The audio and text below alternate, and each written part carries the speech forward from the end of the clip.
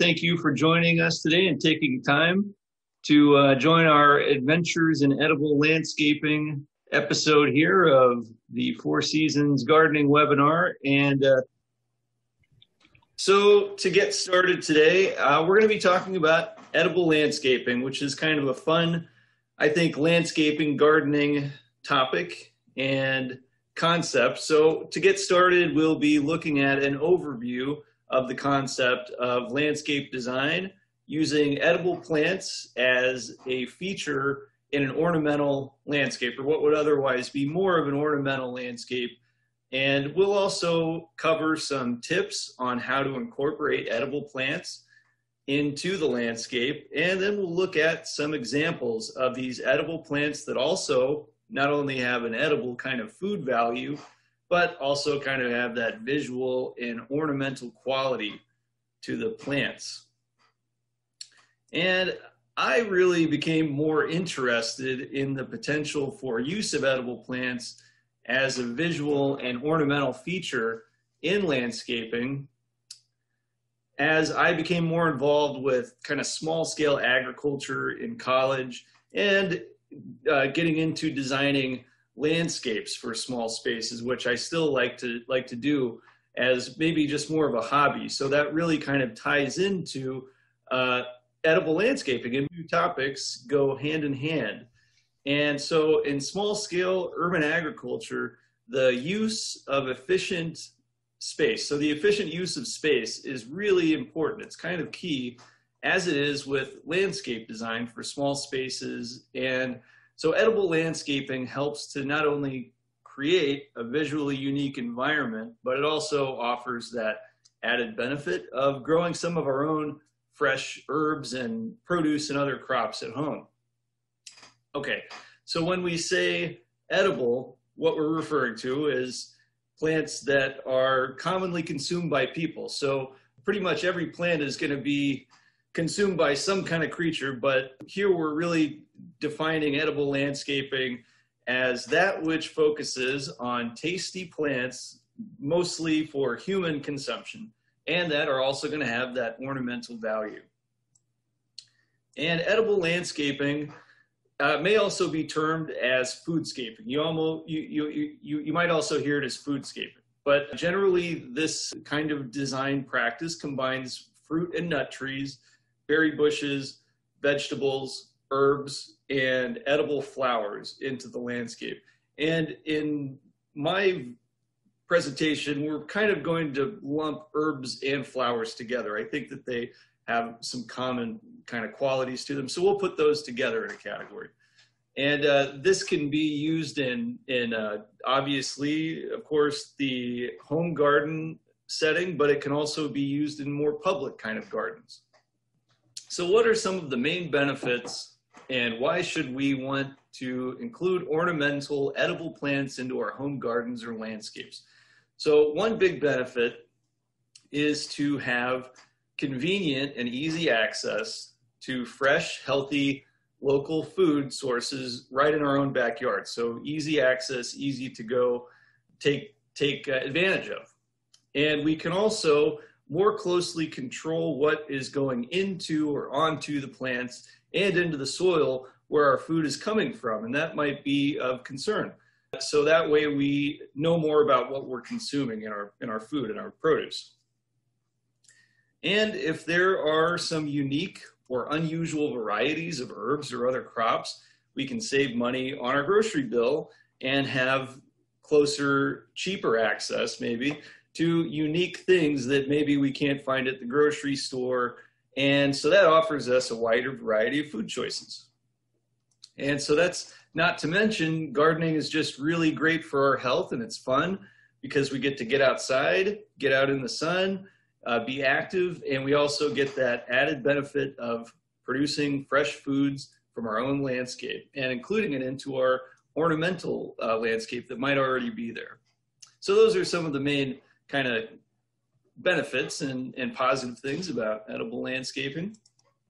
Now we'll cover some more of kind of the practical pieces of information here. So kind of the logistics and practical considerations when we're planning to introduce some edible plants into an ornamental landscape, or maybe we'd even like to do a completely edible ornamental installation or feature in our landscape.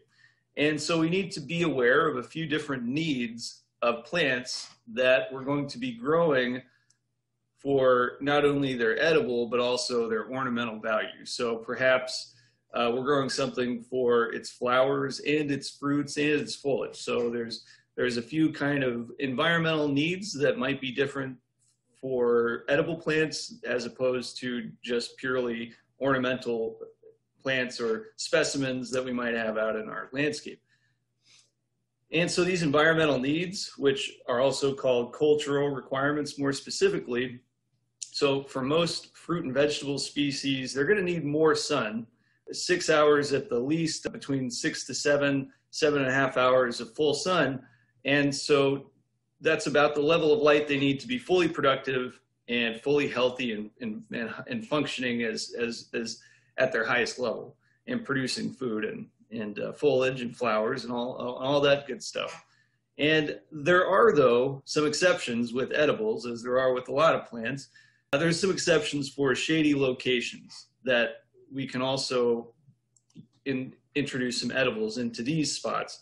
So some examples are ramps, which are also called wild leeks, and that's a really popular kind of trendy edible right now. But we'll talk a little bit more about what ramps are down the line here. And salad greens are another one that's great for shade and cooler conditions too, maybe in the spring and fall. Low bush or half high bush blueberry, which we'll talk more about. And huckleberry is another one. Another common name is farkleberry, which is a kind of a funny name, but it's a kind of an understory, more woodland species. But these are all going to be things that are more shade tolerant than more of the common edible species.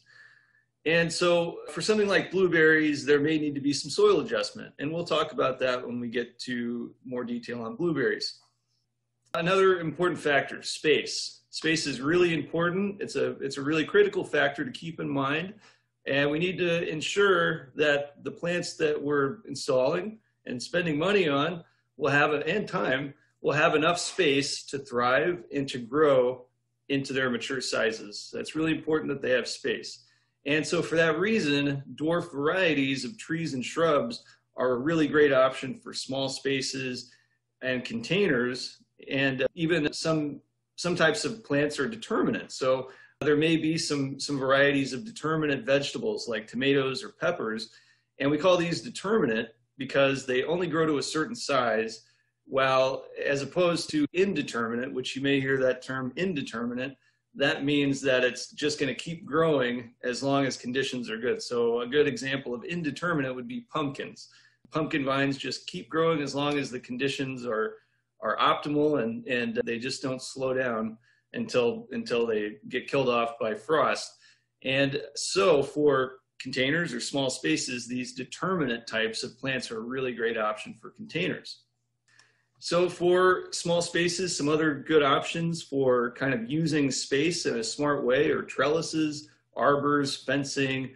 These are all going to be great for growing edible plants in smaller spaces so we can kind of capitalize on our vertical space as well and add some other kind of dimension to creating kind of outdoor spaces.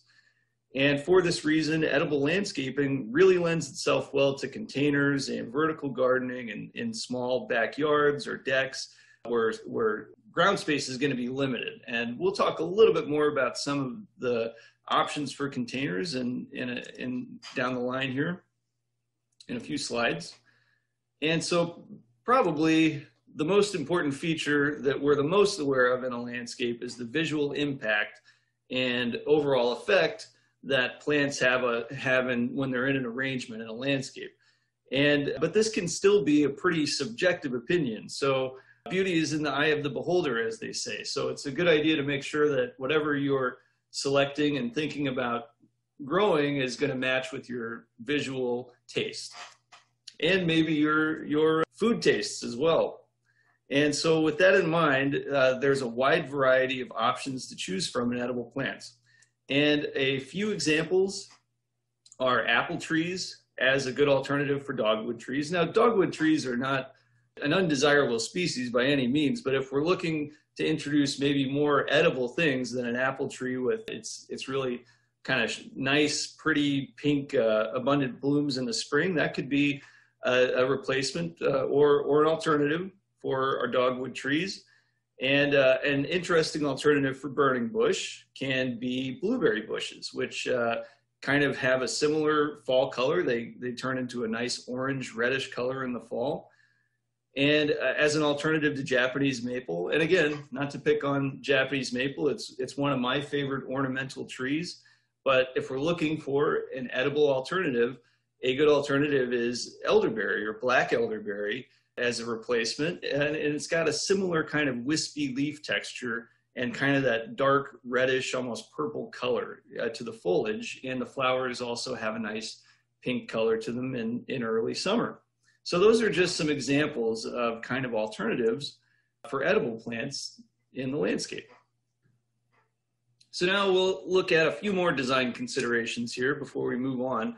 And just a few more notes to keep in mind when we're thinking about the layout of plants in a garden. Again, keeping in mind spacing and location. That's going to be really important for plants to thrive, especially with natives. If we're using perennial natives, they tend to get kind of large, some of them. Some of them can be quite large and spread and kind of need a lot of space to do that. So we need to make sure that we're planning for that needed space so that they can kind of reach their potential. And also making sure the plants have easy access to water. So the concept of a nice raised bed way out in the middle of a field kind of comes to mind, where it becomes out of sight, out of mind. So plants, even native plants, still have a establishment period where they're going to need supplemental watering in the first year or two. So having close, easy access to water will be important. And one other thing to consider is how much of something you reasonably think you'll need. So maybe you might not need as many tomato plants as you might think. So an example, I know a farmer who grows about a tennis court worth of tomato plants every year, and only the tomato plants on the outside row end up getting used, and the ones in the middle are, I guess, end up as fertilizer. So kind of just planning to know what we'll need and how much we think we can reasonably use. Maybe share it with the neighbors, or if we're okay with sharing with animals as well, that's fine. And then along with these factors, it's always good to use good, sound cultural practices like crop rotation, especially with annual vegetables. So that's going to help to avoid the buildup of disease pressure in the soil. So if we keep growing the same kind of family of plant, that's going to kind of create a vector for those diseases. So just rotating out families of crops is a great idea in our gardens. And then mulching and composting also help to improve soil health and quality over time. So those are just a few kind of general practices that you want to be practicing anyway.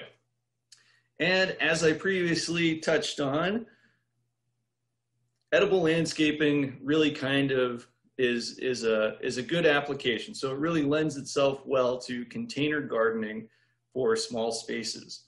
And container gardening is really a wider topic to cover on its own, and definitely educators do cover that in other Four Seasons webinars and presentations. But just briefly to mention, there are a ton of options in the size and types of materials used for containers, and containers are really easy to change and alterate within the season.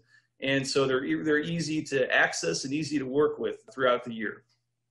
And their containers are a great option for patios, small spaces that might also be close to the kitchen. So, and now moving into some examples of herbs and flowers. So this is just a public service announcement mainly for edible flowers. That's really where we need to be careful. So gardeners enjoy a wide range of flowers, mainly for their aesthetic visual beauty. And many of these flowers, annuals and even perennials, they may be toxic. And even if something's native, it still may have toxicity and cause issues if it's consumed. So let's just make sure that we have a positively identified flower before consumption. Make sure that you've consulted a professional if you're not sure, so that we can avoid eating something that wouldn't be good for us. So some examples of toxic flowers are lantanas, foxgloves, of course, things in the solanaceous family. Any of those flowers or foliage is toxic. Daffodils are toxic as well, and probably a lot of others. So with flowers, we need to just be sure of what we're consuming. And of course, when in doubt, I'd say just don't consume that flower. And with that, we'll talk about some flowers and herbs here. And after that, we'll talk about some nice vegetable options and examples, and then we'll look at fruiting trees and shrubs.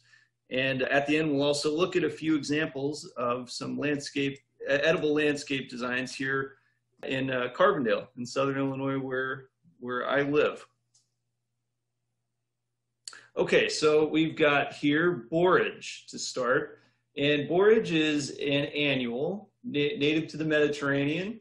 It's a good, easy annual to grow, can do full sun to part shade, and it's got all these nice features that we're looking for in an edible ornamental. It's got nice, soft foliage, pretty pink flower, bluish purple flowers in summer, and it's also it's got a good edible quality to it. So it's kind of got the fragrance and taste of cucumber, so a kind of a refreshing flavor there. And it can be eaten raw or cooked, and it's also got pollinator value as well. So it attracts a lot of different kinds of pollinators. Also disease resistant. So it checks off a lot of the good boxes or beneficial boxes that we're looking for here.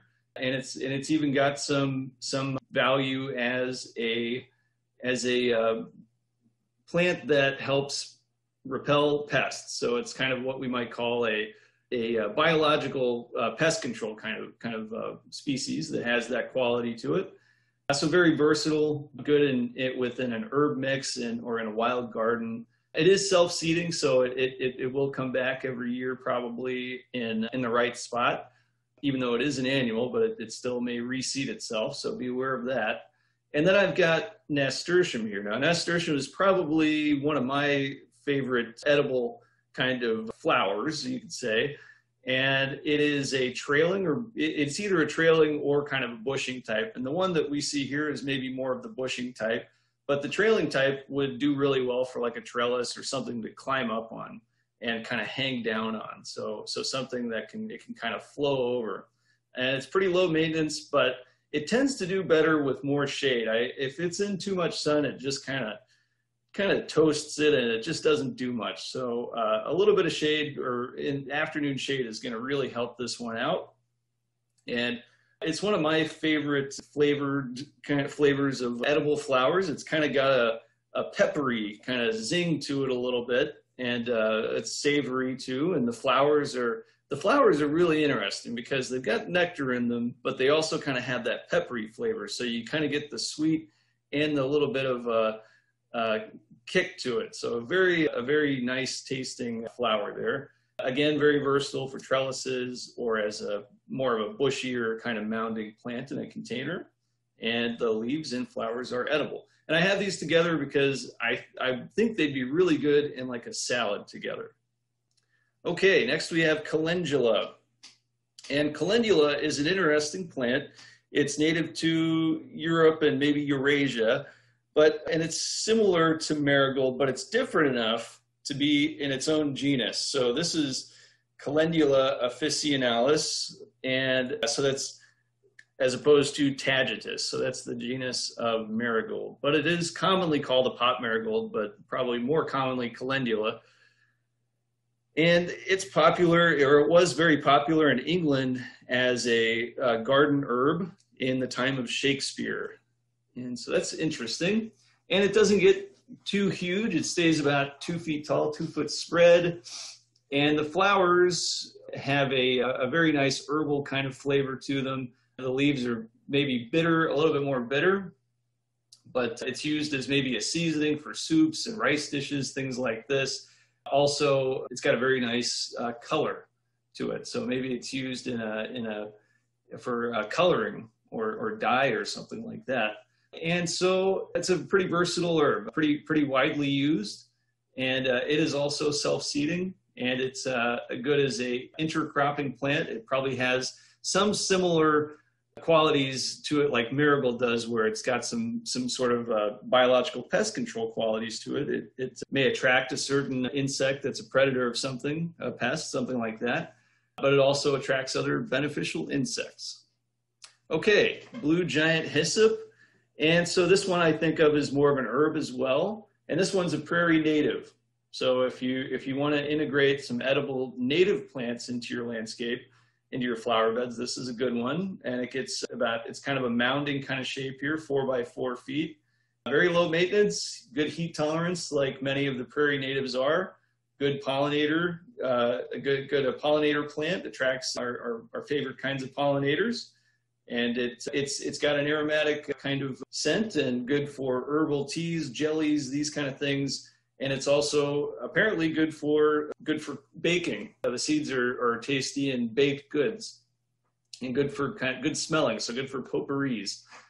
And applications here are wildflower gardens, herb gardens, butterfly gardens. So it's a good addition to a pollinator garden, an edible pollinator garden. And it's got these catkins here that are sort of almost similar to, reminds me of liatris or prairie blazing star a little bit. So that's a neat one. That's a neat native. Okay, so now we're going to move into some vegetables with ornamental value here. And we'll start with alliums. So who doesn't like garlic and onions, right? Not everybody, but I'm a big fan. And in general, humans are one of the few animals that enjoy onions and garlic. And they're also fairly easy to grow. So garlic and onions they're not really, they don't suffer from a lot of the same pest predation and rodent predation as a lot of others of our favorite kind of our produce garden plants. And they can be left more or less unattended, but some species of onion and garlic are prolific spreaders, so they will kind of take over a little bit if they're not kind of kept in check. But they're deer and rodent repellent, actually, and they repel some other soil microbes that we don't like, and low maintenance. So to harvest them, onions and garlic, they need to be kind of dug up, or sometimes onions can just be kind of popped out of the ground. But sometimes, like garlic, they need to be dug up to harvest. And it's good to have for kind of these bulb type of garlic and onion kind of things. It's good to have a place in the shade to let them dry out with good air circulation for a couple days. So we just want to make sure that the outer skin dries up and that the green vegetation on top, the tops, dry up before we put them into long-term storage. And kind of a general rule of thumb for harvest of garlic and onions is to wait till half of the green tops have kind of flopped over and started to turn brown in the fall. And that's a good indication that they're prime for harvest. But overall, low maintenance. They can tolerate a little bit slightly more acidic soil in a well-drained soil, and they can do full sun to a bit of shade. So these would be good for borders, along the front of a bed. And there are a lot of alliums that have even kind of ornamental blue puffs of flowers too. Those are like the giant alliums. Those are going to be more for the more along ornamental. I don't know if the bulbs really have too much edible value, but those are more along purely ornamental. And we talked about ramps. So ramps are kind of something that could be a shady ground cover in the spring. And they're basically a wild spring onion. The whole plant's edible, but yeah, the green tops and the bulbs are all edible. And the flavor is like a milder garlic is how I would describe it. And it's one that you're probably not going to find in grocery stores because it's just such a short window of harvest time for it. So that's one, if you wanted to try it out, you might have to grow it at home or catch it at the farmer's market. And then some other honorable, notable mentions here that are also great for edible gardens, but I kind of put them in their own category here as basil, pansies or violas or the flowers are edible, rosemary, thyme, dill. These kind of things, these more strictly herbs, kitchen herbs, that's again, that would be its own, I think its own, worthy of its own presentation. But I just wanted to mention those. Those are also ornamental. Rosemary and think lavender have ornamental value. And then a big one is echinacea that I wanted to point out is a big pollinator plant. I mean, popular, as in big and popular. Medicinal properties, and the petals are also edible. But yeah, that's one that you're going to see quite a bit as a medicinal herb or flower. And I just have a few examples here of how these might be used. This is more, I guess, a garden layout, but it's got kind of some ornamental elements to it here. But you can see how this might be used in a border here. And then these are kind of these herb beds here, and they kind of are in their own little greenhouse boxes. So that's a really neat kind of architectural feature where they're integrating the architecture of the building into the beds. So that's really a neat feature there. Okay, we've just got a few more vegetable species now to look at. So asparagus here. Asparagus is an interesting one, and I think it's maybe the oldest ornamental edible plant used by man or used by humans, and dating back to the Roman times that it may have been used as somewhat of an ornamental plant, you could say. Probably more for food, I think, but it does have this ornamental value. And if it's allowed to go to fern out or go to seed, which is what it does when it goes to seed, it gets up to like 5 feet by 3 feet, really. It gets quite tall when it ferns out. And it is continually blooming from spring or early summer to fall. Now, it's easy to grow, and it starts from crowns, but then those crowns will spread. And so that's something to be aware of, because once it gets established, you'll have asparagus there pretty much forever. And it'll spread out pretty easily on its own. And the spears, so if we're wanting to actually eat the spears, those are pretty much only going to be good up until late May, maybe the first week of June. But after that, it's going to bolt or go to seed or fern out. And so then the spears become woody and unpalatable. So they're no good for food at that point. But once they do fern out, they have this nice, wispy, airy kind of foliage. And they've got their own kind of ornamental value at that point. And so they're great for massings or borders. And it's got that kind of lacy texture. Okay, so another really popular favorite for edible landscaping here is Swiss chard. And Swiss chard's really awesome. It's versatile, comes in really neat colors. So some of the cultivars that have these really kind of bright red and yellow and orange colors are the bright lights or northern lights. Now, the one we're looking at here, maybe it's just too early in the season and it's not quite as colorful, but you can kind of see these yellow, bright yellow ribs here. And that is the bright yellow. That's the cultivar, bright yellow Swiss chard there. And earlier we saw a picture, I think, of the bright lights or northern lights when we were talking about containers. And so it doesn't get too big. It's more of a foliage kind of plant. That's what we eat, is the foliage of Swiss chard. It's very low maintenance, and it's great. It can handle humidity and summer heat, and good for borders, cottage gardens, edgings. And it's great, as we can see, in mixed containers there. And so that is Swiss chard. All right, here we have a pretty neat little ornamental pepper cultivar.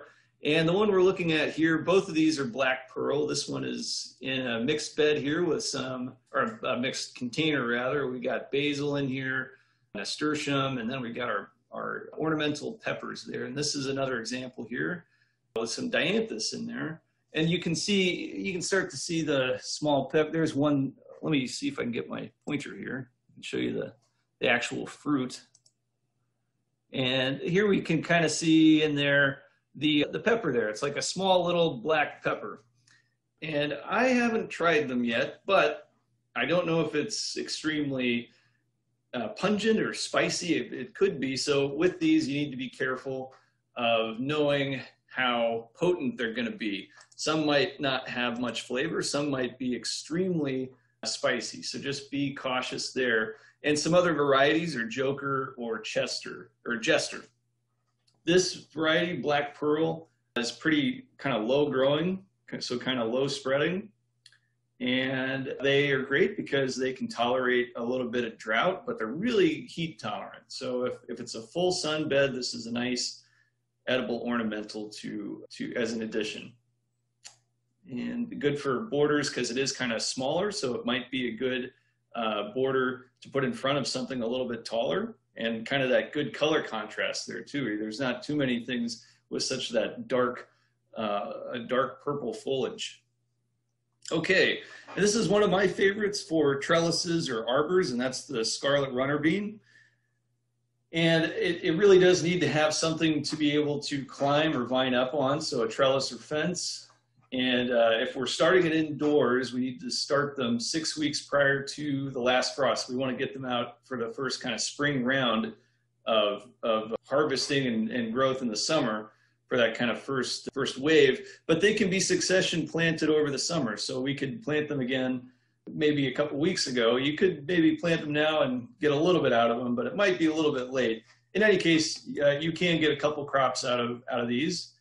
And the flowers are really showy and edible, and they're red in color. So the only trade-off is if we're eating the flowers, we don't get scarlet runner beans. So maybe grow some for the flower and grow some for the beans. And the beans are also, I think, red or scarlet in color. And they're also attracted to pollinators. So a great option for kind of things where we're going to be using vertical space on a fence or a tripod. So we'll look at an example of a tripod here in one of the ornamental landscape designs that I have a slide for. Great for trellises or any kind of structure that they can climb up on. It kind of has maybe a little bit more of a fancy or formal look. Okay, so now we're going to look at some of the fruiting shrubs with unique and interesting landscape value. Maybe the fruit and the flowers have some interesting landscape value. And most of these that we're going to look at are natives to Illinois, or at least native to the Midwest. And so real quick, there seems to be some disagreement on the Sambucus nigra species.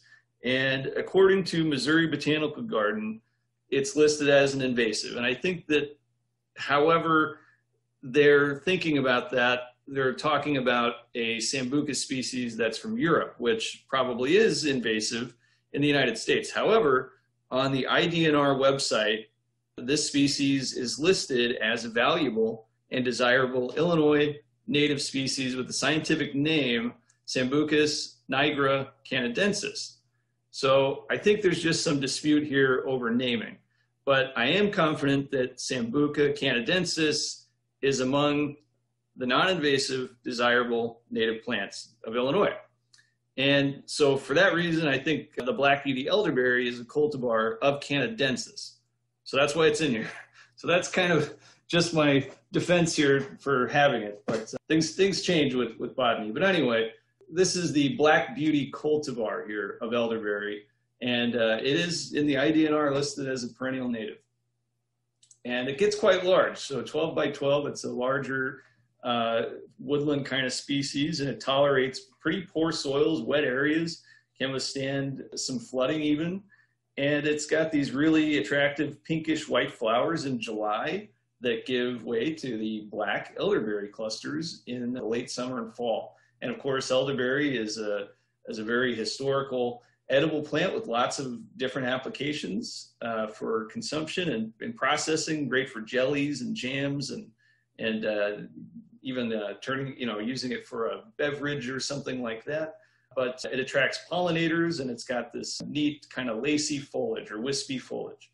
Now it does spread by root suckers, so it can kind of spread by underground root kind of browsing or kind of I guess exploration of the underground roots where they're going to give rise to new plants out of their underground root structures. And so need to make sure that it's going to have space for that. Now we can always cut back the root suckers or the root sprouts, you could also call them, which are these kind of underground emerging new plants that arise from underground root structures. So we can cut them back in the spring or in the fall, much like you would, as an example, crepe myrtle. Crepe myrtle does the same thing, but they're pretty easy to remove if we don't want it to kind of spread and turn into a grove. So that's just some control for that one. But it's great for naturalized areas, near kind of wetter areas, streams, ponds, or low spots, and kind of naturalized areas, or maybe as a background or a screen for shorter plants. And then we have the Missouri gooseberry. And gooseberry is also it's an Illinois native. It is native to Illinois, although I think maybe it's more common in the lower half of Illinois, and more so maybe even over into the Mark Twain kind of natural forest area. But it is full sun to part shade. So these can withstand or a little bit more tolerant of shade. And this is a nice one because it's not quite as big as some of the other native edibles, perennials, shrubs. So it gets about 4 by 4 feet. That's about how big the example that we have out at my office is. And it's been there a few years. So it does like kind of more fertile, higher quality soil. Of course, most plants do a little bit better in higher quality soil. Some though, you know, like the elderberry maybe likes a little bit poorer soil, probably prefers it, but this one likes a little nicer soil with a little more organic matter. And it does have kind of white, nice, showy flowers in late spring. And then it produces these kind of green, almost striped berries, but they're not ripe until they turn dark purple. And they're attractive to a range of pollinators, and the berries are pretty decently edible, and they can be eaten raw or jams, pies, these kind of things. And it's a very versatile for use in kind of open, kind of woodland or savanna kind of things, in a naturalized kind of garden, or as like a shrub border. So one thing that this is good for, gooseberry, is good for a border if we want to keep out rodents or possibly even deer. It could even help keep deer out of a certain section of a garden because it's got these big kind of gnarly thorns on it. So it'll maybe help keep out some pests to an extent. So it could be a pest repellent border. And we've got a few more here, and then we'll look at a few trees. And so black chokeberry, this is a really nice landscape shrub. And again, it can be smaller and not quite as big as these others. It's very flood tolerant, but it does create a lot of suckers. So it may spread out a bit more. And as I mentioned, we can cut back those suckers to control its spread. And it's got these nice big white clusters of flowers in spring. And then it's got clusters of kind of dark purple berries, similar, I think what we're saying there is similar to elderberries in autumn, similar in color. And it's got a lot of edible applications. Now, the chokeberry, it's a perennial native, and it's very astringent or really kind of bitter if you're going to eat it raw. You probably won't enjoy eating it raw, but it is one of the most highly concentrated fruits with, as far as antioxidants. It's got maybe the highest concentration per fruit of antioxidant. So that's interesting. But it's one that needs to be processed. So you probably need to add sugar to whatever you're going to use it in. And good for fall color, good fall color, nice kind of orange yellow foliage in the fall. And can be used as an accent, maybe a focal point or as a border or a massing even among some other kind of native kind of edible perennials. You could maybe mix it in with some elderberry. And it is a bit shade tolerant as well. Okay, now we have my favorite, the low bush or half high blueberry, which is a perennial, and it's native to Illinois. So this one again doesn't get too crazy big, tends to stay a little bit smaller, and it's once it's established, it does pretty well. It's pretty low maintenance, and it does require, blueberries need a little bit of acidity, but it offers great fruit, of course. I love blueberries, and it's one of my favorite fruits, and it's also got that nice fall color. And so we see here that it's got this duff or evergreen needle mulch here, and that's fine. Pine needle mulch is fine. It's not hurting the blueberry, but it may not be doing a lot as far as controlling pH or lowering pH. So the pH that we're looking for is around 6 to 5.5 pH, which is a little bit on the acidic side. But the pine needles don't really add to that. So we may need to add some kind of amendment to really make sure that the pH is where it needs to be. And we can do that by adding something like sphagnum peat moss around the soil, or mixing it into the top of the soil. We can also add some coffee grounds around kind of top dress with coffee grounds, or we can actually just buy a blueberry fertilizer that's got the type of fertilizer in there that's more acidifying to the soil. Now, having said all that, it's really a good idea to do a soil test first and then figure out the rate. From that soil test, we can figure out the rate of fertilizer or amendment needed to get to that desired 6 to 5.5 pH. And it's really a bad idea to start applying something without knowing first what's needed, because the main issue that we run into is that it's really easy to go beyond the desired pH. And once we go lower than we want to be, it's a lot harder to go back the other way and correct it. So it's a good idea to know what we need first before putting things in. Okay, so that is blueberries, and the blueberries generally are pretty much done by late June. That's about as far as we'll get harvest off of blueberries. And these are, so low bush or half high bush. So low bush means that it's in the lower understory, and then half high bush it's a little bit higher. So a little bit, needs a little bit more light than maybe the low bush.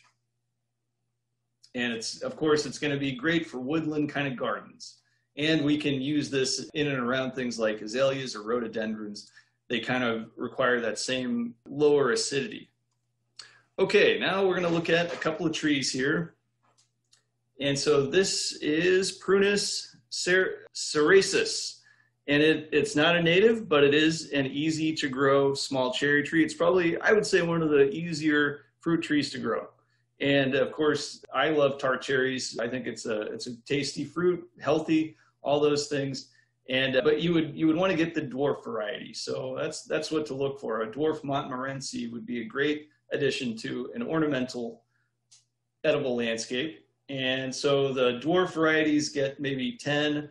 If it's like a semi-dwarf, maybe up to 20 feet or 18 feet tall. So just make sure, again, the space is there for it.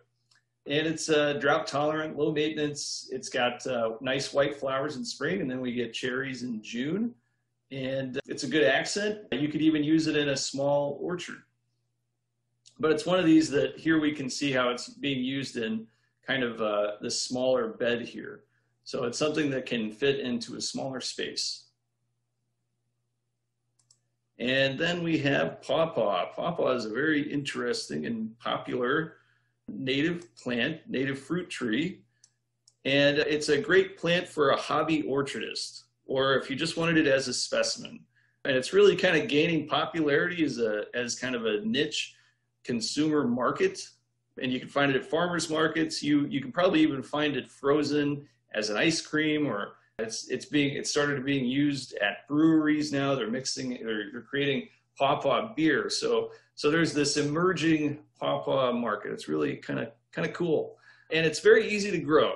It's a native tree, native fruit tree, and it does well in shady, wet conditions or shady, dry conditions. So it's very versatile, pretty low maintenance. The flowers are kind of this interesting purple flower. I wouldn't necessarily say that you're growing it for the flower, but it's this interesting purple flower. Now it's interesting because it has a very pungent odor that's described as similar to something decaying, some kind of decaying for something like that. So it's actually pollinated by flies primarily, and that's why it has that kind of stinky decay kind of smell that it uses to attract flies. I think that's interesting. And then it kind of has this oblong brownish fruit.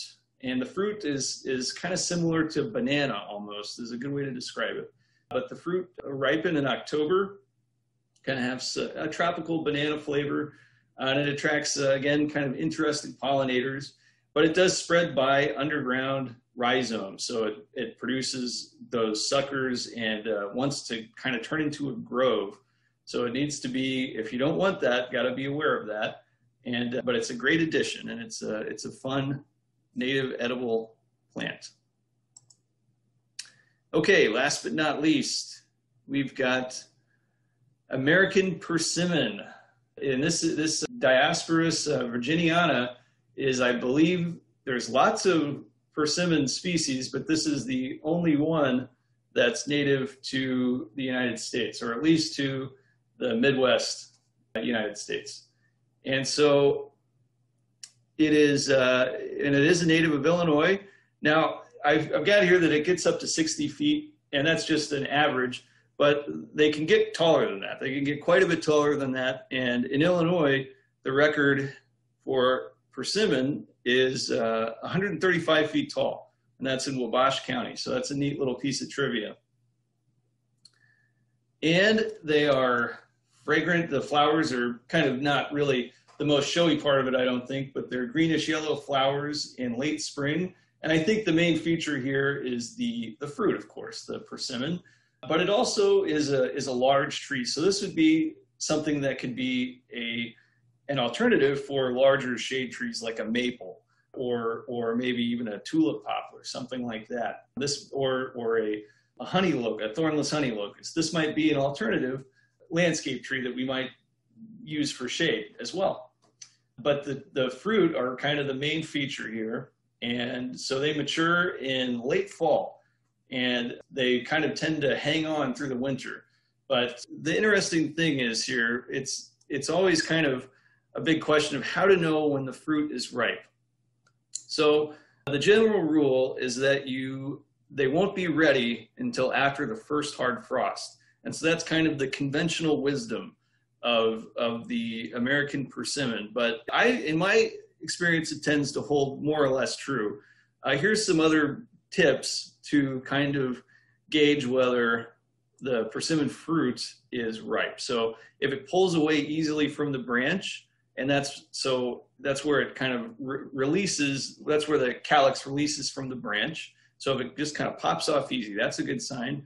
And then if the four-lobed calyx here, this is the calyx that we're talking about, if that can easily be removed from the fruit, that's a good sign or a good clue. And also if the fruit has changed to a deep peach or almost a dark orange color, that's another good clue. Also, the fruit needs to be, if it's kind of soft and squishy, and if we can peel the skin off easily, that's another test. But the ultimate test is tasting. And if it tastes sweet, then we know it's good. But you'll know pretty quick if it's not ripe. And I have experience there. So it's really bitter. It just sucks all the life out of your mouth. So you want to try to test all these other things first, and then take a little nibble for the taste test. But Dr. Nick Rent is a plant biologist professor. And this is his site here. And let me see if we can take a quick look at it, because it's got a really nice recipe for persimmon. Let me see if we can move this over here. And here we kind of talk about these clues here for ripeness, but he's got some other great information here on the American persimmon. And here's a nice recipe for persimmon pudding. All right, and that link, I believe, is in the resources, but I believe you'll get the slides too, so you can follow that link. And real quick here to wrap up, let's take a look at some examples of some edible landscapes. And these are both at the Southern Illinois University Carbondale campus. And this one is on the green roof. So this kind of shows the unique and different places that we can that we can establish edible plantings in the landscape, or that we can introduce edibles. And what we have here is we've got, so this is kind of we installed this summer, and we've used mostly All-American selections. So these are from the last 10 years, I think, of All-American selections. And we kind of have this arch design here with a walkway. So on the backside here, we planted some tomato and pepper varieties. And we've got patio choice yellows, which you can kind of see there. Let me get that pointer back. So those patio yellows, and I mentioned determinate. These are determinate, so they're going to get to a kind of a set size, and they're not going to get a lot bigger than that. And then we've got some cherry reds or Candylands down here, and then back way on the backside, we've got some red torch. And the red torch are, man, they're really tasty tomatoes. One of my favorites up there. The peppers, we have Mad Hatter, Roulette, Chili Pie, Aji Rico, and Cornito Gallo. So those are just kind of a selection of different pepper varieties. Kind of a unique thing here is the okra. This is Flaming Candle okra, and this is that okra vegetable there. Very interesting looking edible plant, and it's really drought tolerant, which is good because that's a condition we deal with on the green roof. And just a quick note, we did have watermelon back here. So these mini love, they're little miniature watermelons that we were growing in these back beds here. And they were doing pretty good. They were vining out and set some fruit. But one of the big challenges on the green roof, and as is a unique challenge on the green roof, is extreme squirrel predation, because we've got these big shade trees all around the roof, and this is kind of like their personal deck. And they love melons, so as soon as the melons started to develop, they just came up and chewed into them and kind of ruined them. So the melons are done, but we've got a few other things up here. We've got some of these All-American winter zinnias, and there's some marigolds in there, but that is the green roof. Now on the ground level is another great example of edible landscaping, and this is again at SIUC. And so here, kind of the main feature that we see are the marigolds. And now these aren't really edible, but they're more this is more of that ornamental part integrated into edible landscaping. And this is the big one here. This is Big Duck. And then this one is the shorter variety on the border is Superhero Spry. And in the back here, bordering this, we've got tomatoes, early resilience red torch, peppers within here, some cayenne and some roulette. And now we've got some pole beans, or the variety, or the cultivar is Zeychellas. And the major kind of challenge here that we ran into, and kind of unforeseen circumstances, the deer. So SIUC on the ground, while we're dealing with squirrels on the roof, on the ground level, we have really heavy deer population. So they just kind of walk right up here and browse on the tender vegetation of the pole beans and the tomatoes. And so I don't think they've really produced a lot, because as soon as they grow much at all, the deer just kind of chew them back. So that was a little bit of a challenge, I would say there. I'm not sure what we would do to keep them out of there. And then we did have strawberry too in here, and they just chomped those down as well. So that was a little bit of a lesson there on what the deer like. And so just to wrap up here, so whether you're interested in using herbs and flowers in containers, or maybe integrating vegetables and fruits into the landscape, I hope that we've introduced you to some options here. There's lots and lots of ornamental edibles to play with in the garden. And here's just a few examples of how they've used them at the Chicago Botanical Gardens from their edible landscaping exhibits here. And so it's just kind of showcasing how you can integrate edible plants into small spaces. Here we've got fig trees, which are neat, and kind of in these little beds here along the wall. Here we've got some kind of colorful amaranth here, cabbage with sweet alyssum along there. So these are just a few examples, some really nice examples of what can be done with edible landscaping. And here are a list of resources, and these will also be sent to you so that you can access these. This is my contact info, so if there's anything that we don't cover today or we didn't talk about, please feel free to contact me.